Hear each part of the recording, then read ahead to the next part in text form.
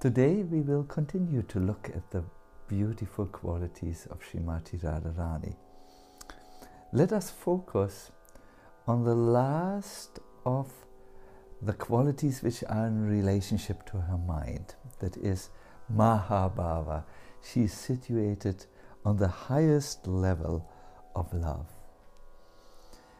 Rumi famously says, if you want to learn to love, go into the classroom of the lovers.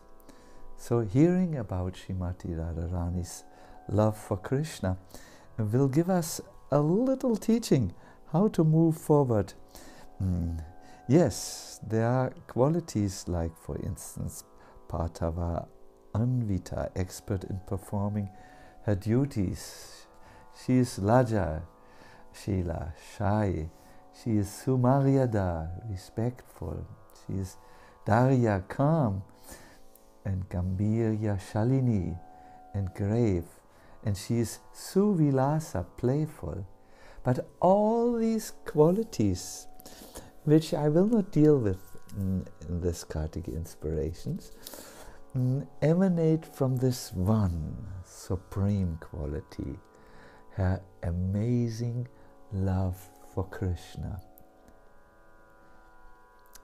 In the Vaishnava tradition, love is also expressed by another word, thirst, unquenchable thirst. Once a friend of Srimati Radharani came to Krishna, and in order to make him more inclined even to Radha, this friend talked about Radha's qualities.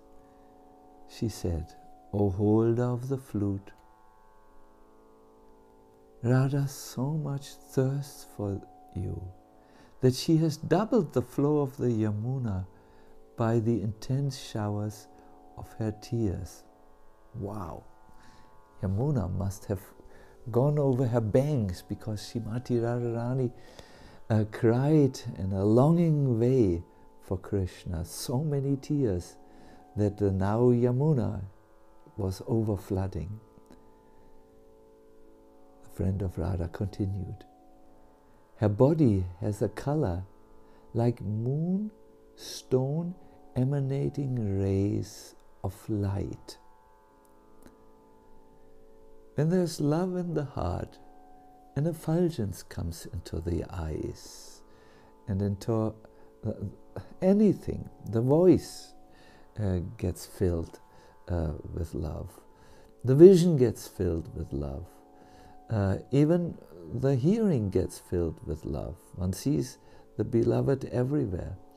So Srimati Radharani emanates rays of that light of love which pervade every function of her.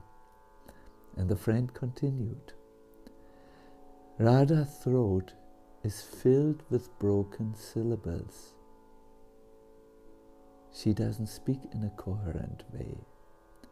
Her body is like a kadamba flower with goosebumps. She is like a banana tree trembling in strong winds. Somehow or other, she remains in this state.